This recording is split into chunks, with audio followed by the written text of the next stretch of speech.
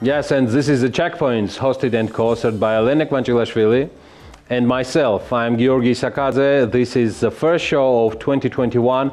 The Checkpoints is back to tell you more about businesses and economics.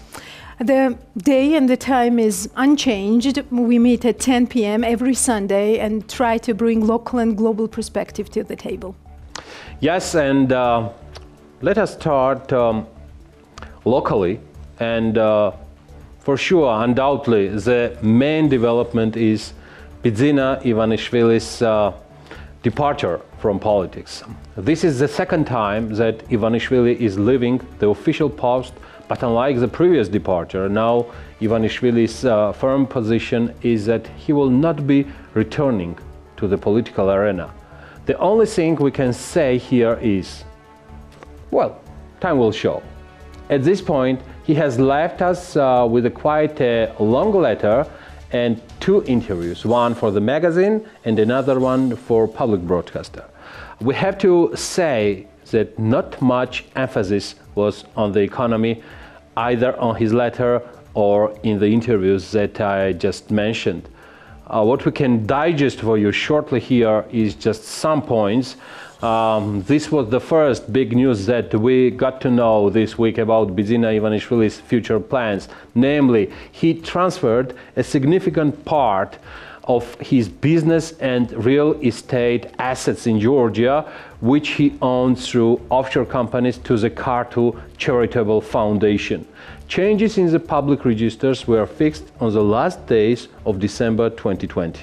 Yes, Georgi, and the biggest change was on December 31 when the Tourism Development Fund, which owns the facilities under construction of Panorama Tbilisi and Paragraph Shekwatili, was transferred to the Cartu Fund. Prior to the change, 100% of these companies were owned by Panamanian Frankston International SA. The volume of the authorized capital of the company, according to the financial statements for 2018, was 580 million Georgian lari. Just to remind our viewers, the Tourism Development Fund includes Tabori Resort, Sololaki Hills, a hotel project under construction in Ganmukhuri, as well as real estate in Chakvi and Abastumani. Thanks for the comment, Elena. Absolutely right. And the change of ownership did not affect the projects managed by the Co-Investment Fund.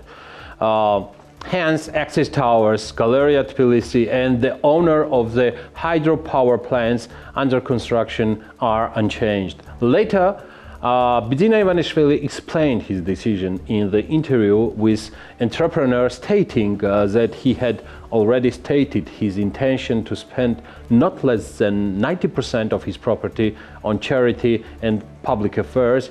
However, this statement did not receive a proper response from the media and the public. I made that decision a long time ago. In fact, this is a logical continuation of my decision, Ivanishvili noted in his last.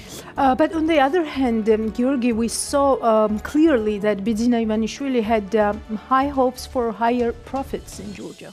Well, since you mentioned that, yes, Bidzina Ivanishvili said he was dissatisfied with his business profitability in Georgia. As Ivanishvili noted himself, a number of his companies are still unprofitable.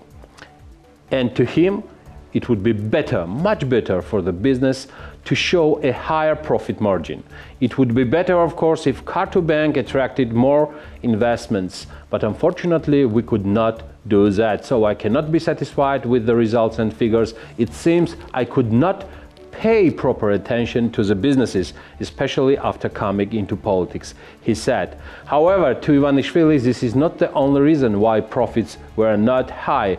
He said another reason for the inefficiency of his business companies might have also been the fact that he had never used his excess financial resources to create barriers for other businesses on the market and thus hinder proper competition. I always wanted to help the market and make the environment as healthy as possible, Ivanishvili said in his interview. Therefore, for me, profits have never been the only goal. I had a sincere desire to help the country, and I choose to do business not only to gain profits, but to help the country in the sectors it needed the most.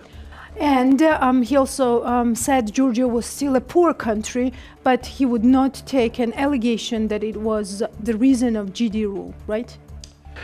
Right, and poverty. We have to say that definitely his rare focus in terms of the economy and its developments were poor. Figures show that our economy is 10 times behind Europe and European standards. Former chairman of ruling party Georgian Dream, Mr. Ivanishvili, said in an interview with the Georgian public broadcaster, according to him, the country's economy should be developed by improving the education system and investing significant resources in this sector.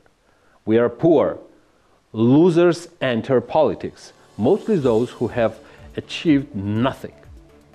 They think doing politics is the easiest. We do not have professionals in any field, and this is our biggest tragedy. We managed to take a big step towards reforming the education system. Spending more on education is a precondition for the dignified future.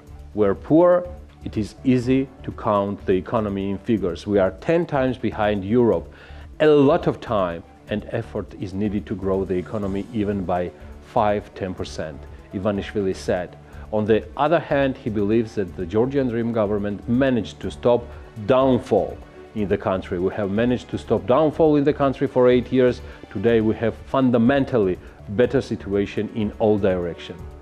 Well, now they say, look how many people live in poverty. I know that is clear, you cannot overcome it in 5 minutes. It needs time. Ivanishvili mentioned to him, Georgian Dream has shown how the European healthy government can work, serving its people. Many would oppose, but today we stop here. But we will be, in fact, checking his last words before the final departure from politics, as he claims. Now, Georgi, Bidzina Ivanishvili also touched upon Forbes and its calculations of his fortune, stating that he stopped cooperating with this magazine long ago and that he has no idea where the figures come from. My personal attitude as the executive editor of Forbes Georgia was, Mr. Ivanishvili, come on, sincerely. Yeah, you are the chief editor with very good connections with editors of Forbes Russia, by the way. The checkpoints give you the floor for our answer to the, to me, totally ungrounded allegations, since the methodology as transparent as it can be when it comes to counting billions. I knew you would make me respond to this quote from this platform as well. No problem. Now, always ready when it concerns Forbes. Ungrounded or not, Bidzina Ivanishvili had always had a chance to approach Forbes for changes in his fortune. So the very first question that pops in mind is, why didn't he do that? If he did, why didn't he follow up on that? But it's worth to mention, that it is not us to whom he should approach for changes or update regarding his wealth, or, as you have absolutely correctly mentioned, his fortune. It should be the same group with whom, as Mr. Ivanishvili mentioned in his interview, he was collaborating in 2005, and it seems to me that it should be the team of Forbes Russia.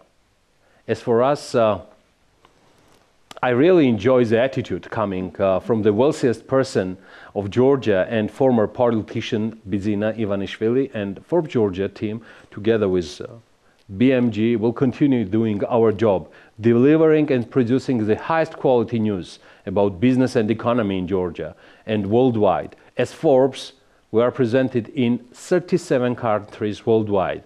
And Mr. Ivanishvili is not the first, and trust me, not the last one who has some complaints about Forbes and rankings, which is Forbes itself is a century and 5 years old almost, and for sure we will exist another 100 years as the most influential business edition worldwide.